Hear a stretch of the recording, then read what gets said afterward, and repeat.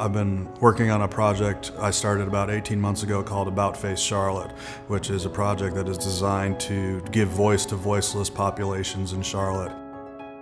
Around the time of the Keith Scott shootings, one of our team members, Dana Ensley, came up with this concept for the Blessing Box campaign. One of our intentions with the project is to create what we call a visible community of kindness. We're creating community around this because people feel helpless and they feel alone a lot of the time, you know? And so we wanted to empower people and to connect people by telling people stories and encouraging people to listen to the stories and seek out stories of the people around them and then engage them with kindness and compassion.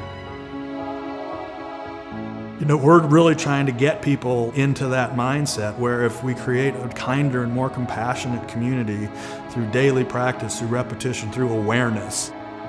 To me, I'd be interested in seeing what that creates in the world. Does that result in a kinder and more compassionate world? Does that heal social issues?